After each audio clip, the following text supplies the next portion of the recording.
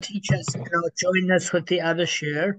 Just Gavin, you're fuzzy off. You just wipe your camera. It's not clear.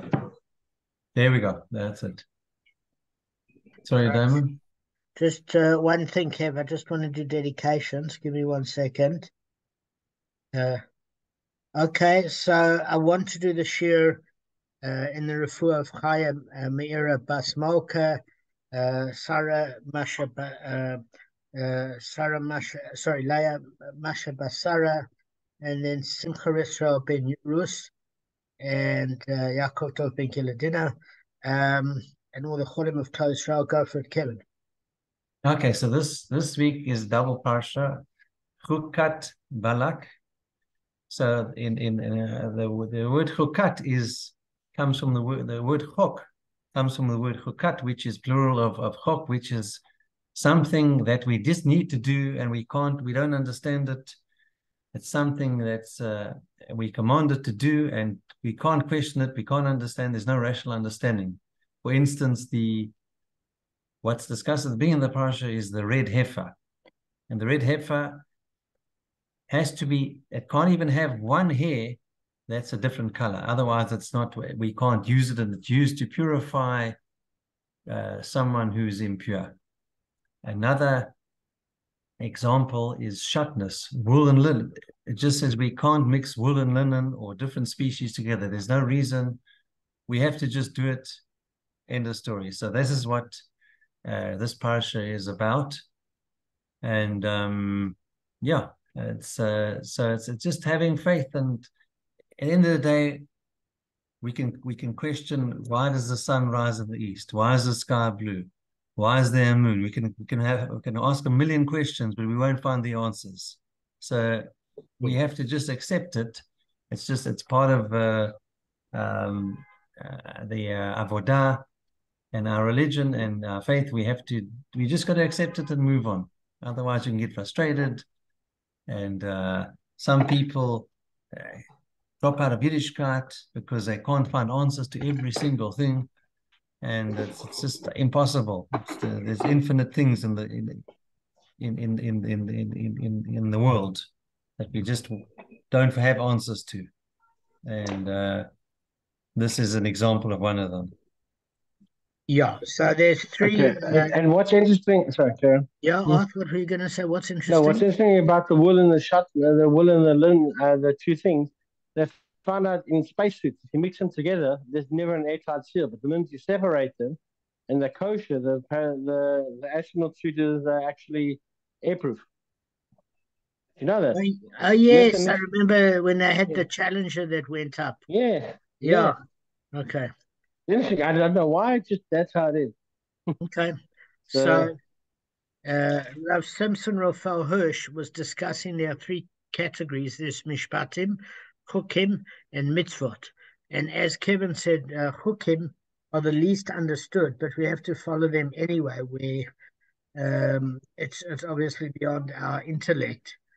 But even the other mitzvahs, although we're given certain sound reasons, there's obviously levels beyond our comprehension. It's just that we have to use our logic as much as possible to learn the depths of the mitzvahs within our capabilities. And that's obviously what gets discussed in the Gemara. I'm going to send a new link. Gav, you and I will chat a little later. And we'll get started now. And then tomorrow at 5:30, it'll be enough time with Ravania with your group, Gav. Tomorrow, 5:30, 5:45. Yeah, because I might have a student. Actually, wait a minute. 5:30. No, wait a minute. My lesson starts at 5:30. I'll have to just check with him. I said to him, I'll send a message to the dad. So I asked if we could have it earlier. I'll send the message. Okay. Well, let us know in the group. Anyway, let's send a new share and actually do a share, not a share about the share. And then you'll let us know in the WhatsApp group, Kev. Thanks, man. Yeah.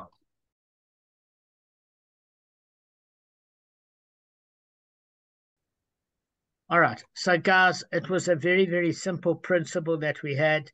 4 bullet points. That's all it was. The first discussion by Rava was a case where the reason why the son doesn't have to pay the 1/5 surcharge for his false oath is because when he inherited this pouch, he didn't realize that his father stole a diamond and was stuck in the pouch. So he said, I don't have it. When he found it and he said he had it, at that point, it wasn't a false oath because he believed what he said. So there's no issue as far as that's concerned. Then we learned this Mishnah's case of except for less than a pruta's worth of the principal, meaning that either the thief paid the paid or the victim forgave him of all the greater amount. So either way, but what was remaining was less than a pruta. So the bottom line is Rav Papa said that he was talking about an issue of appreciation, not depreciation. And then the Gemara goes into depreciation. So Rav Papa said that taught us only regarding a case where the robbed item is no longer in existence. But if the robbed item is still in existence, the robber's possession, and it's less of a value of a pruta, he has to pursue the victim even for a faraway land to return it, because he can't bring an ashram offering for atonement to Hashem or for a false oath unless he's actually returned the principal. That's the bottom line. So what the first injunction was that we were worried that eventually its value would increase to that of a pruta, at which case it would become a legal obligation, and then retroactively, if you bought your asham offering, it's null and void. It's a problem. So that was the first statement brought that Rav Papa said. The second statement was there's a group of Talmudim that learned the opposite. That Rav Papa said, listen, you're not going to have to worry about the value eventually increasing to a pruta from being less than a pruta, because it doesn't make a difference whether the robbed item exists or doesn't exist. Basically, if it's worth under pruta, it's not going to go to more than a pruta. Obviously, it's not living in the 21st century. You go every day to pick and pay, and it goes up by pruta a day. But in those days, things seem to be more economically stable. So you can bring the ashram offering even if the principal remains outstanding at less than a pruta's worth, because if it doesn't trigger a legal case, you can bring your ashram offering as a false oath to Hashem, because they're two separate issues. Okay, then we learned this other case about Rava, because remember, Rava is not a Tana. He's an Amoira. Rav is a Tana, and Shmuel is a Tana. Rava is an Amoira, which means he goes under Rav. Okay? There's a lot of noise in the background, excuse me. Okay. So, all right, guys, bottom line. So, we said yesterday, just in summary, there were 3 bundles that were valued at 3 prutas. Their value decreased and stood currently at 2 prutas. The thief returned 2 of the bundles to his victim. He's still liable. We want to know, is he still liable to return the other one? Why? Because if he returned more than a pruta, which is 2 out of the 3, which is definitely more than a pruta, then he's fulfilled his legal obligation. If less than a pruta remains, then the court can't extract it from him. So we want to know what's the story. Okay, that's the bottom line. So we said, look, what's this even based on? So we said that if it was worth 3 prutas before, and now it's decreased to 2 prutas, because at the time of theft, it was worth 3 prutas then, if you deliver 2 out of the 3, you're retaining a pruta's worth of value by the standards of the timeline of when the theft took place, and therefore the court can induce to return it. There's certainly no problem there. Obviously, if the current value is more than a pruta, there's no question you can retain it. So we want to know where Rava got support from this, what do you call it, prehistory of the value in order to attach goods from the sheriff of the court. So we learned in 96p that if a Jew stole chametz and the period of Pesach passed over it while in his possession, that chametz is worthless. But he's still got the Shevis regal intact, so he can say to the owner, behold, that which is yours is right before you take it back as it is. So we say kind of like, how's this fair? Because it's worthless now. No Jew can use it. It's basically labeled as asur, which means prohibited, bahanoah, for benefit. So you can't sell it, use it, etc. So the original owners actually kind of had a bit of a loss, but Or the court can say, look, you took the bottle of Shevis Regal, here's your bottle back. That's all it can say. Hashem will hold him responsible. Don't worry about that. But if for some reason he took a couple of swigs of the bottle and he broke it in his drunk state, he has to give the original owner of the Shevis Regal back the cash equivalent at the value of when he stole it. Now it's worth real money at that point, if it's no longer in existence. So on that basis, we say, listen, that's the timeline of the theft. It had monetary value there. We have to work an equation if it's no longer in existence. It's the same thing that if you steal 3 bundles that were worth 3 pruta, they're now worth 2 pruta, they were worth 3, gave away 2 out of the 3, the court can force him to take the last bundle or give the pruta equivalent in cash because it was worth at the time of theft. So we're basing it on the previous Mishnah. The Mishnah now is 103, the Mishnah then was 98. Okay, then we dealt with this case of 2 bundles. So Rava, same. We also bring a lesson from Rava. He said, look, thief stole 2 bundles. Together they were valued at a pruta. And he returned one of them to the victim. What's the law? So you can either say, as of now, there's no robbed item of value in his possession, because the remaining bundle is not worth a pruta. That's the bottom line. That's the one way to say it. And therefore he's not liable to return it, Brendan. That's what I'm saying. Or perhaps you can say, why did he not return the robbed item that was in his possession? Because basically, since the bundle he gave back is worth less than a pruta, he hasn't legally returned it to the owner and he remains obligated to give the second bundle. I want to know, how does the court actually work this? So after raising the inquiry, Rava resolved it and he said, listen, there's no robbed item here and there's no return here. In other words, Rava's saying 2 things. Since less than a pruta's worth of the robbed item remains, the thief is no longer in violation. Nothing the court can do. But, saying another thing, since the thief did not return a pruta's worth to the owner, he remains subject to the requirement to return stolen property. Okay, so it's a bit of a catch-22. So the Gemara says on this, what are you talking about? If there's no robbed item here, there's no return here.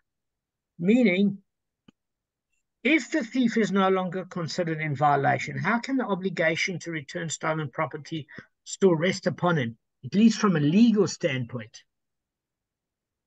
Got to learn to give a shoe in the morning. Okay.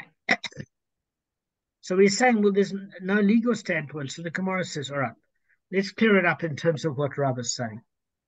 Even though there's no robbed item here, there's no fulfillment here of the mitzvah to return the robbed item. In other words, although there's nothing of value that remains in the thief's possession, and under monetary law, he can't be sued for the return of the remaining bundle, still in Shemaim has not fulfilled the mitzvah of returning stolen property, since he gave back the owner nothing of value.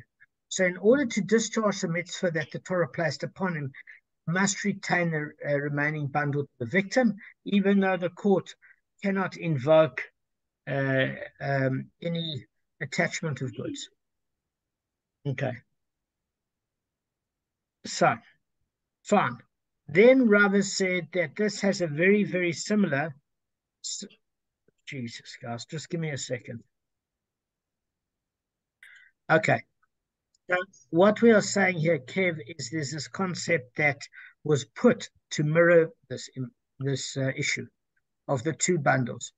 And we're saying, Rava said, listen, you've got a case of a Nazir, because you must remember that this case of a Nazir,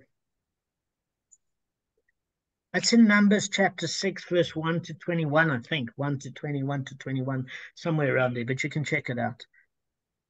If you've got a vow of Nazirus, basically you can't cut your hair, you can't drink wine, and you can't become contaminated from a corpse for 30 days. At that end of the term, he comes to the temple, brings certain offerings, shaves his hair, etc. Okay, so there's a specific, Nagayim, chapter 14, verse 4, there's a specific tractate that deals with this. And Rava said in the Mishnah, look, you've got a Nazir, he shaves his head, leaves 2 hairs unshaven. He's done nothing. What has he done? He hasn't fulfilled his shaving requirement, because basically, if you've got 2 hairs left, you haven't fulfilled the requirement. So then Rava says, okay, So after leaving the two hairs, he shaved one of them and the other one fell out on its own. What's the law? Has he now fulfilled the shaving requirement? In other words, shaving less than two hairs doesn't constitute an act of shaving, halakhically. So Rava therefore inquires, do we say that since the second shaving was done to a single hair, it's not really deemed an act of halakhic shaving, the requirement remains unfulfilled? Or you can say that since the last hair ultimately fell out and nothing remains, the Nazir is no longer subject to the shaving requirement. Okay? So this was a question for Rava. What's the law? Has he fulfilled his shaving requirement or what? But there wasn't an issue for Rav Acha of Difti, because he said to he said to Ravina, I don't understand why Rav is in doubt about the law of Nazir who shaved his head one hair at a time. Because we learned that a Nazir that basically does one hair at a time has discharged his obligation, because the fact of it is how you get through any task, whether it's harvesting or cutting of a hair or eating, is one spoon at a time, guys. That's it. So there's no question that if a Nazir shaved his entire head one hair at a time, eventually he'll fulfill his obligation, because the shaving of each individual hair is combined with the shaving of others, etc., etc. So, like, what's the story? So Ravina explains to Rav Achi of Difti that there's more to this than that. He said, look, he said to Rav Acha, he said, listen, Rav's inquiry is a little bit more specific. It's regarding a case where the first one of the two hairs fell out. Now that's a problem, because then the Nazir shaved the last remaining one, okay? So when he began shaving doing the second shaving of his head didn't contain the minimum numbers of hairs that can be halachically regarded as a shaving, according to Rashi. Okay, and that's the problem. It's not if the hair fell out last, because you've done what you've done. So now, do we say as of now, there's no longer the amount of unshaved hair that invalidates a head shaving and is therefore exempt from any further action? Okay? Because since there are not two hairs remaining on the Nazir's head, he's not unshaved, technically. Okay? Although he was initially subject to the shaving requirement and never shaved his head properly at the time, his current status, guys, is one of baldness. Okay? So he doesn't need to be shaved anymore. Okay?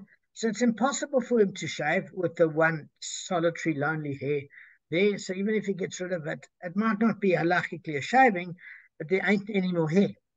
Or perhaps we say that it's not considered a proper shaving, because when he initially shaved two hairs behind, so that his head remained legally halachically unshaved, and now then he shaved the second time, there were not two hairs remaining, because the second to last hair fell out. So his current action does not qualify as a shaving. Therefore, he can't discharge his obligation until his hair grows back and shaves it properly. There's a question. So Gavin asked a good question yesterday. He says, well, are we talking about one shaving? So Gavin, no. We're talking about the fact that there's an initial shaving done, and then there's a ritual shaving at the end. There's a practical shaving, so it doesn't look like the wild man from Borneo. And the other one is a ritual halachic shaving, which is done, I don't know if it's done with witnesses or not, I have no idea. So we're saying if there's no ritual shaving of a minimum of two hairs, does that occur halachically? But then practically the oak sport, so goal achieved. So how do we look at this? So after raising the inquiry, Rav resolved it. He said, listen, there's no hair here and there's no shaving here. Okay. No, I'm sorry, I shouldn't be. So Damon, basically it's here nor there. It's here nor there. Yeah, exactly. Yeah. So exactly that. Kevin, you should enjoy that one, eh? Well done, Arthur. So exactly that, Arthur. Rav seems to be saying two things, exactly like before. Since there's less than two hairs remaining on the Nazir's head, is no longer considered unshaved. But since the Nazir did not perform a proper halachic shaving, he remains subject to the requirement. So the Gemara says, I don't know, I don't get this. It's a self-contradictory statement. What does it mean? If there's no hair here, there's a shaving here, saying like what gives. So Rav is defining it. He says, look, even though there's no hair here, there's no fulfillment here of the mitzvah to shave. Okay. So all it's saying is that although the Nazir cannot be termed unshaven, because he's bald, he's failed to fulfill the mitzvah of a halachic shaving on his head. Now again, The Minchas Chinuch says he has to wait for his hair to regrow and shave it in order to discharge his obligation. So there goes the 30 goal Nazir discharging obligation goal. But the Rambam says it's unnecessary. The guy's bald. He's bald. So, okay, that's how we end off that. Now, we're dealing with the third issue that's very, very similar. And that's an issue about the law of tumah transmission. So let me just explain to you. Well, guys, you know this, but I'm explaining it for Brendan's benefit, because if he can tolerate my share, he's entitled to a decent explanation. It means he's a tzaddik. We know you guys are tzaddikim. All right. So in Numbers chapter 19, verse 14, Brendan, when a corpse is under a roof, its spiritual impurity, which is known as tumah, is transmitted to anything else under that roof. Okay. Now, the tumah does not pass through the roof to objects on an upper or second floor story, unless there's an opening such as a skylight between the levels of at least 1 tefach square between the stories. Okay. So, if there's like a skylight, but it's sealed shut with an item that does not contract tumah, that item works as a barrier, and it prevents the tumah from passing from the lower story to the upper story. You get that? Mm. Okay, good. Guys, you get that? Yeah. Kev, you and Arthur 100%?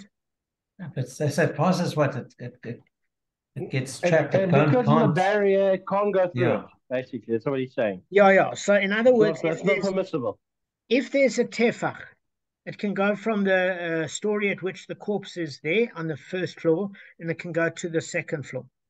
If you block it up, or it's a barrier, the tumah doesn't contract and infect the walls of the secondary story. Okay, that's all. It's pretty straightforward. You can look it up in Numbers chapter 19, verse 14. It actually makes sense, Damon, because let's say you were in a house and there was tumah in your house. What about the sidewalls? That means it would go through the sidewalls and infect somebody else's house, which in those days things were joined. Well, flats are joined. It's a good point. Yeah, that's what I'm saying. So, I mean, you can't have it traveling through everything. Wouldn't make sense. Yeah, exactly. So, but generally, Gavin learned with Rabbi Zoltar. By the way, Brendan, one of the things in your conversion is numbers. I've gave it to you in English. It's Bab Midbar, which means in the desert. That's the Hebrew word for it. Okay. So Arthur's right, is that, when you've got when you have infections and etc., and how does it travel between issues. But Gavin listened to a shir on tumah for a Kohen, and how it affects trees and other things when you're going to the cemetery.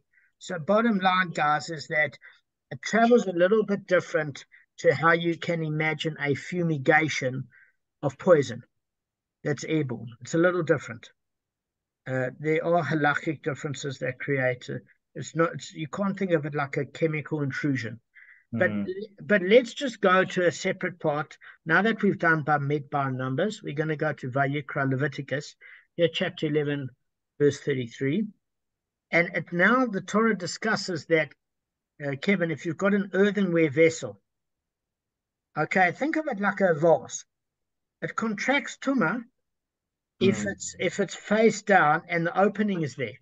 It becomes then a conduit for accepting tumah upwards. If you've got the vase upside down.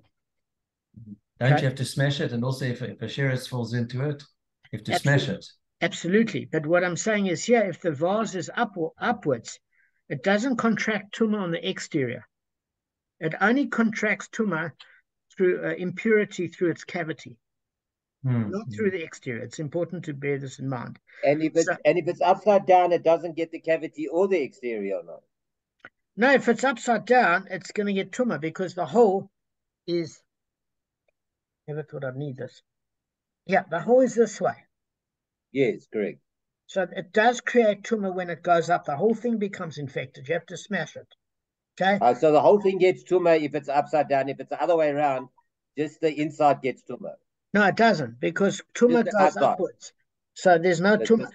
There's no tumah.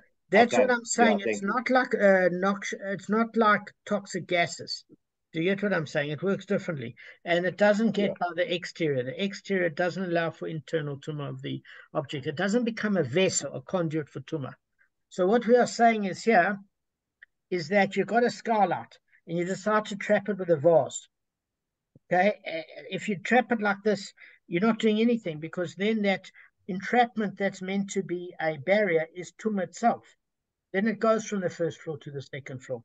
But assuming that the cup is upwards or the vase is upwards with a hole in the top, then you can use that to block the equivalent of a tefach to prevent the tumor going from the first floor to the second floor. Okay, but it has to be with a hole towards the top. Now, if that's the case, you can deal with it. In other words, it follows that if you place an earthenware barrel in a skylight or some hole facing upwards between the bottom floor and the next floor, and the exterior faces the ground floor, it's sealed, and you seal it around with clay.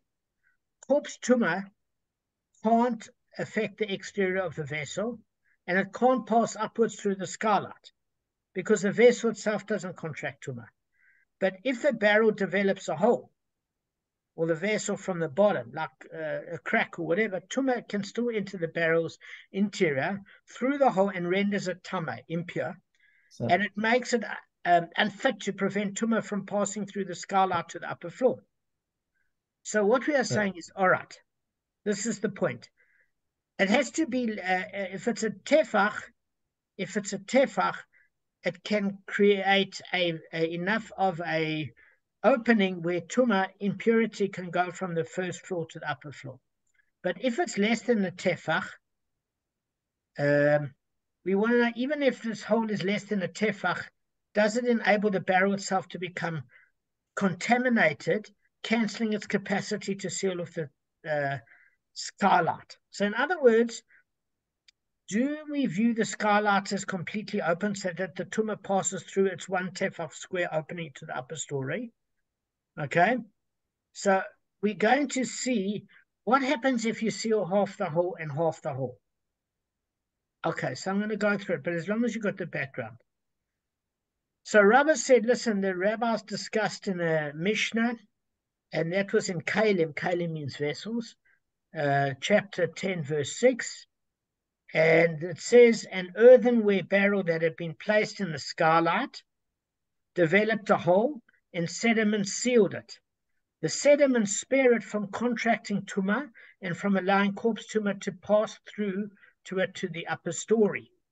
Okay, so in other words, the hole in the barrel is considered properly sealed by the sediments or the clay or whatever you do, and tumor doesn't enter the barrel's interior through the hole and contaminate the barrel. So the barrel remains fit to prevent the passage of tumor through the skylight. In other words, it's a good enough barrier to the conduit. So we see from this Mishnah that an earthenware barrel is considered repaired with respect to the lure of tumor by means of just a mere adhesion stuffing its hole.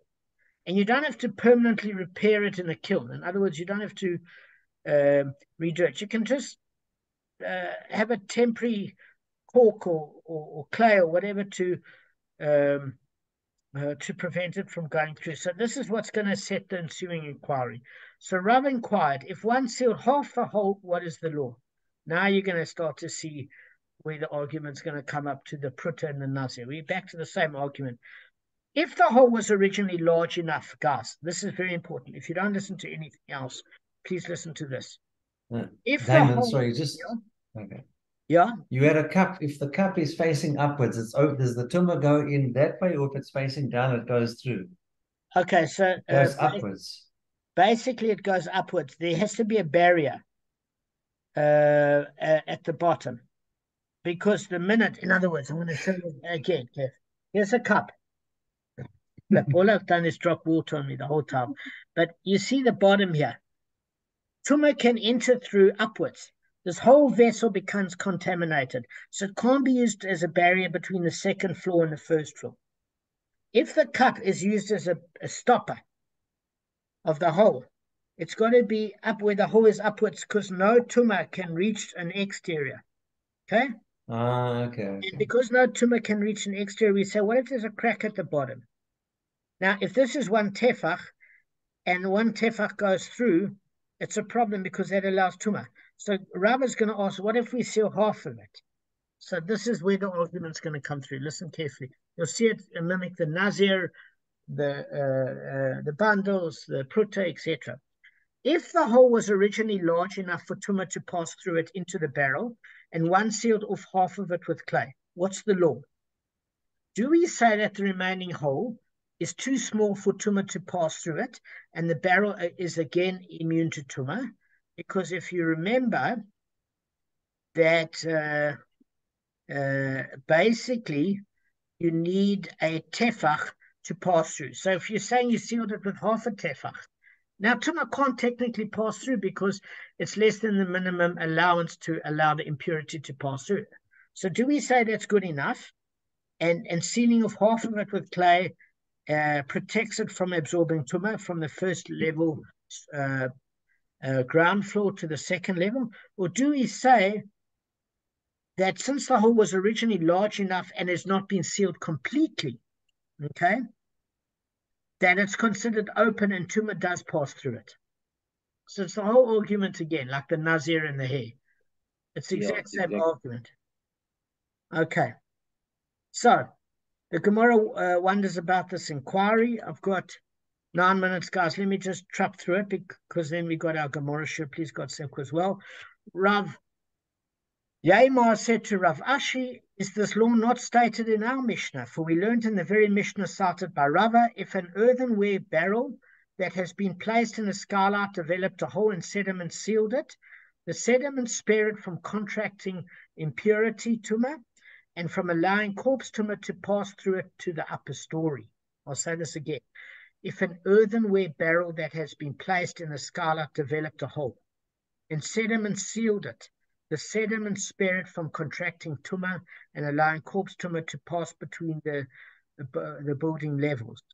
If the hole was not sealed by sediments, but you stuffed it with a plant, like a vine, tumah can still pass through it unless he smears around the vine to completely seal the hole. If there were 2 vines stuffed in the hole, tumah passes through it and infects the second floor unless one smears clay around the sides of the vine and between one vine and the other. Now, when one does add clay, the reason the hole is considered closed is because he's sealed even the most minute opening around the flower, around the container, the vine, etc., etc. But if he did not seal these openings, the hole would not be considered closed and tumah would pass through. So we're saying, well, why is this so? If closing part of the hole suffices, because it's not a tefach big enough to allow tumah to go through, then let's say it's a case where you sealed half of it and it's too small for tumah to pass through. Clearly, you can infer from this Mishnah that if you seal the hole entirely, it's still considered open, unless it's sealed from every aspect with clay, and tumah continues to pass through it. So it seems as if just because it's less than a tefach, that you've got a problem. Although we said less than a tefach is fine, but apparently once you have a tefach, you've got to seal it completely. So the Gemara says, well, can you even use this to compare? In other words, there, if you don't smear clay around the vine, it's not going to remain in the hole. In other words, your barriers are going to just fall out from mere gravity. Because remember, it's separating the first floor from the second. So it's not deemed an effective closure because it's not permanent, guys.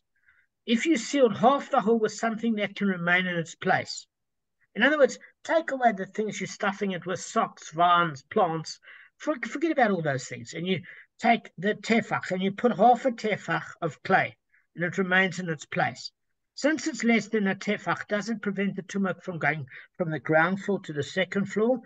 Or is it not sufficient and a partial closure is not going to help? So we want to know the answer. But unfortunately, guys, the Gemara says the inquiry is not resolved. Okay. So we've got 6 minutes left. I'm happy to end off here. I'm personally hungry. We've got Rav Simcha starting his Gemara shir soon. I want to thank you guys for everything. Brendan, I want to thank you for Damon. And actually, my cousin from America sent me a message at 6 o'clock. He's visiting. He said he's in Bnei Brak, which is 2 k's away from here. So that's why I'm going to Ramon's teach. I'll be the firmest oak in Bnei Brak, Damon. Yeah, you will Haven't? be. Bnei Brak is the most Haredi from Without place in the question. world. If you're in a Ramon's I actually said to my cousin, I'm going to wear Ramon's because it's black and white. So it could be, Yeah, it could that's be not what they fitting. meant by black and white. They meant suits and ties. But No, I'm going in this shirt here. I'm going to go in this shirt here. And I'm going in jeans. Yeah. You Okay. said I should come. Gavin, should I put a